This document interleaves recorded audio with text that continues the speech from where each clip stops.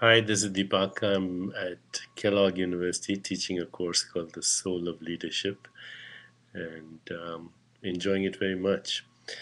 But I was reading Intent blog, and there's a very interesting post by Dr. Matai on behalf of ACTA that talks about experimentation using genes of different species to create hybrid new life.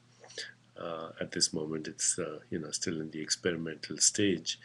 But what became clear from reading some of the material there is that we share half our genes with all other species. In fact, 30+% of our genes are the same as in a banana.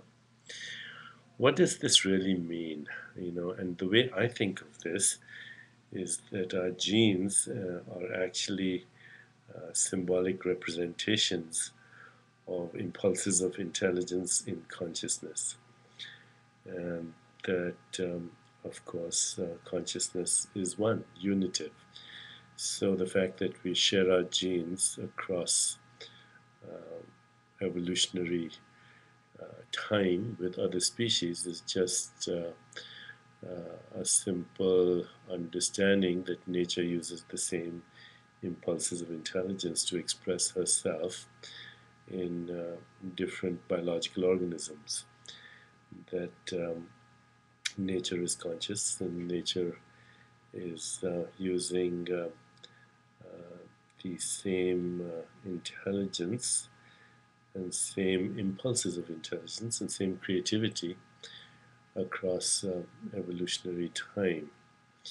Um, in a way, this points to the unity of life, and it also points to the fact that once nature learns to do something, she preserves it and she uses it again, of course, for the same purpose.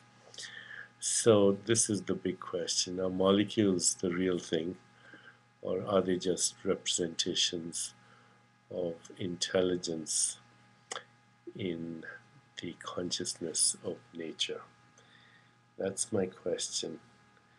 And now I'm going to go back to teaching my class. Thanks.